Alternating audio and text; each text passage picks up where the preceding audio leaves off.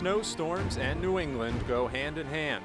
It comes in a variety of forms, dry, fluffy snow to wet, heavy snow, light flurries to monstrous nor'easters, and of course, all of the sleet and freezing rain in between.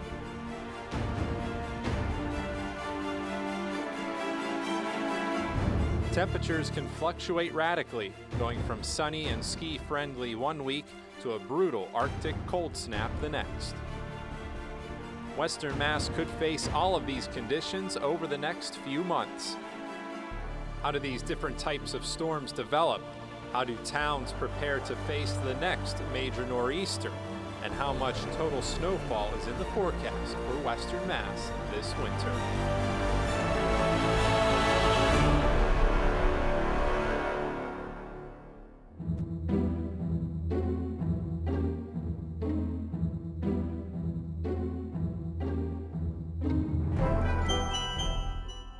45 inches of snow would be about an average winter for Springfield.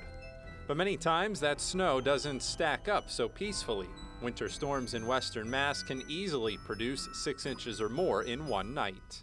They can as they get ramped up, especially into a major winter storm or a really strong nor'easter like the perfect storm of 1991, or even the blizzard of 2013 as we saw this year, can have really gigantic impacts on southern New England. It depends on what time of day the storm hits, whether school's getting out or some of the major businesses. Snow is a tricky forecast because of the low and varying water content found in each snowflake.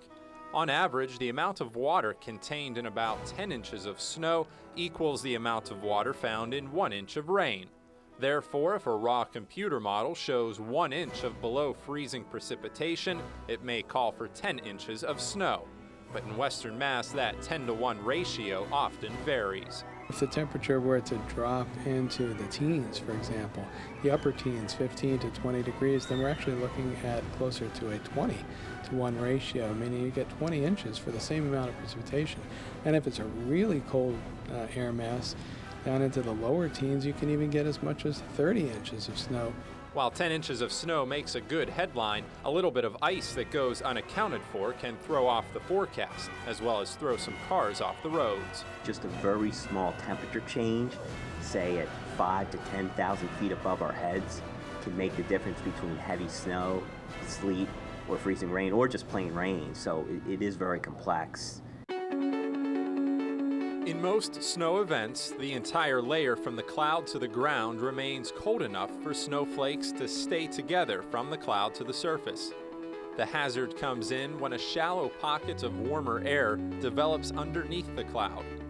In the case of sleet, the falling snowflake hits the warmer pocket and has enough time to melt into a raindrop. As it passes back through the colder layer, the raindrop refreezes and falls to the ground as a sleet pellet. Freezing rain, on the other hand, has a warmer pocket extending closer to the surface, while objects directly on the surface, such as roads, sidewalks, and trees, remain below freezing. In this scenario, the snowflake melts into a raindrop and stays as a raindrop as it falls to the ground. However, the water from the rain then freezes after coming to rest on these frozen surfaces and glazes objects under a coating of ice. Ice is a very labor-intensive material because unless it's a heavy, thick accumulation, we can't really remove it from the road. All we can really do is treat it. A couple years ago, our radar was upgraded with dual pole technology. And the main idea is it can detect different sizes and shapes within the particles. So we're able to detect and differentiate snow, rain, wet snow, freezing rain, sleet, because these particle sizes are different. Ice and freezing rain can do a great deal much more damage than, as you said, 10 inches of fluffy snow. And the impacts can be greater sometimes than a large-scale storm.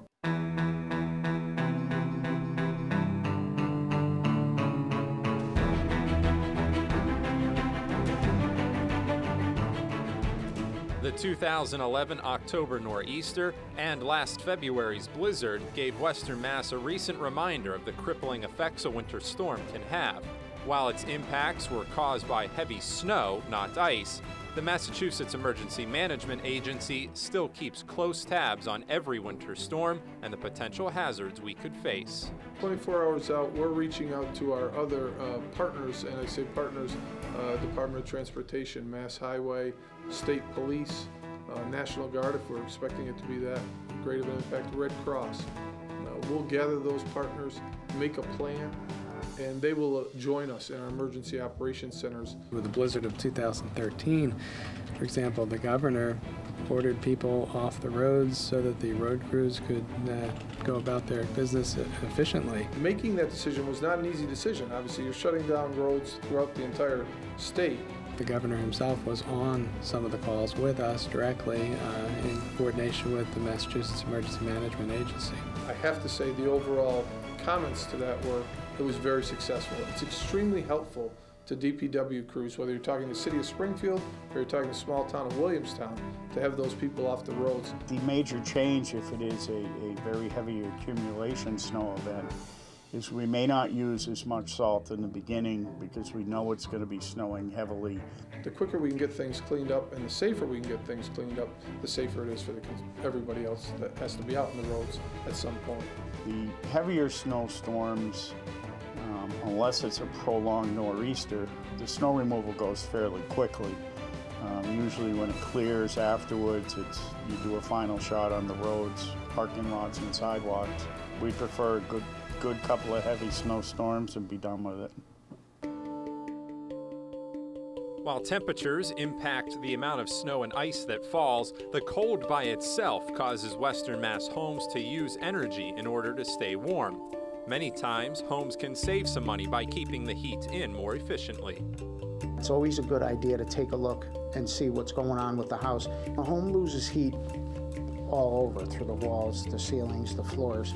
According to the Department of Energy, 10% through the floors, 12% through the walls, 22% through the window glass, another 12% through cracks and crevices around windows and doors, and 46% through the attic, through the roof.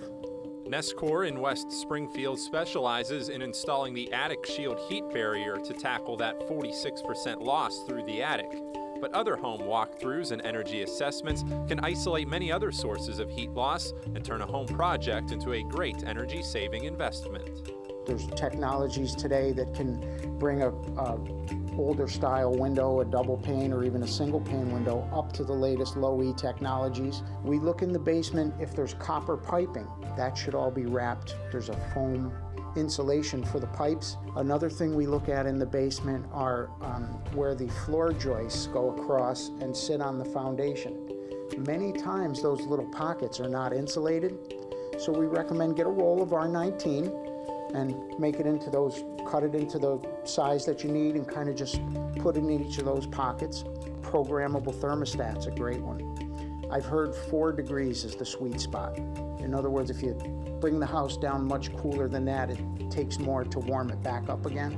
When we approach it as a whole house concept, we see easily anywhere from 25 to about 45% in savings. The colder days of winter can also be a problem for your car, with or without the snow on the roads. If it's going to be a 0 degree, negative degree day, we know we're going to get a lot of people whose cars aren't starting in the morning, and that enables us to, looking at the forecast and things of that nature, enables us to staff it accordingly so we can handle the call volume. The colder the temperature gets, the weaker your battery becomes. So at 0 degrees, your battery loses 65% of its life. So it's really important to avoid a breakdown to get your battery checked prior to winter. Stick around. When we return, meteorologist Nick Morganelli reveals your winter forecast. A CBS3 Springfield special presentation, the Pinpoint Weather Winter Outlook. No matter how well Western Mass prepares, nature has the ability to throw a curveball on occasion. Snowplows can be ready, each forecast spot on, but a major snowstorm can still create a headache for you at home. That's right, Mike. And for us, too, we deal with the snow the same way you do, so forecasting a lot of the white fluff is not something we look forward to. That's why you've got the job this year, Nick.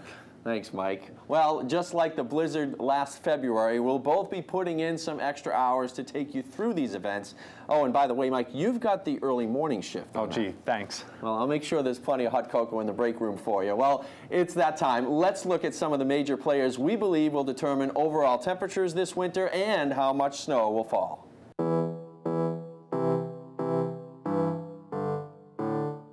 Social media began buzzing about this upcoming winter back in October. Why all the hype so early? Perhaps it's because there's a lot of information available at our fingertips wherever we go at any time of day. But as with any information, you have to do your homework. We use a blend of science and experience for the day-to-day weather predictions, but is it possible to forecast a whole season? Let's check out the old Farmer's Almanac. There's a snowstorm on December 31st. Yikes. Good guess, but it's fun to follow nonetheless.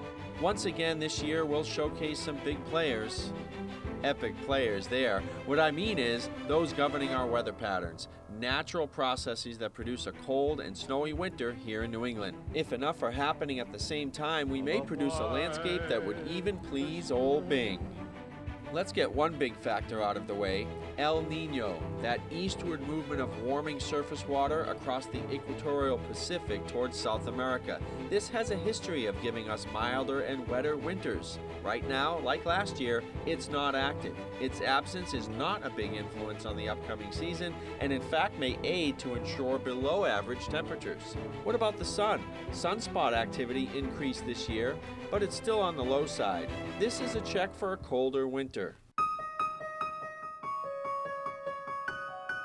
North of 60 degrees latitude, the Arctic Circle, there's always snow on the ground, and snow cover in northern Europe and Asia can play a role in bringing us severe cold. Right now, Europe ranks 7th and Asia 4th for snow cover in nearly 50 years of record keeping. Arctic air is naturally made over fresh snow cover.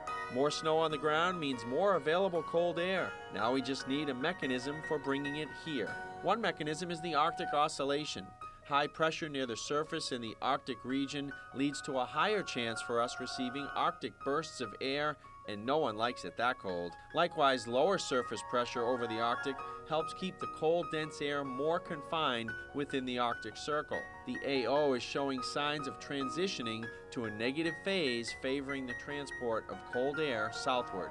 The other mechanism is the North Atlantic Oscillation. This pressure pattern changes or oscillates from a positive to negative phase about every 3 weeks. In recent years, the negative phase has been dominating. It's no coincidence that we've seen record snowy winters in the last 10 years, with numerous East Coast snowstorms responsible for that.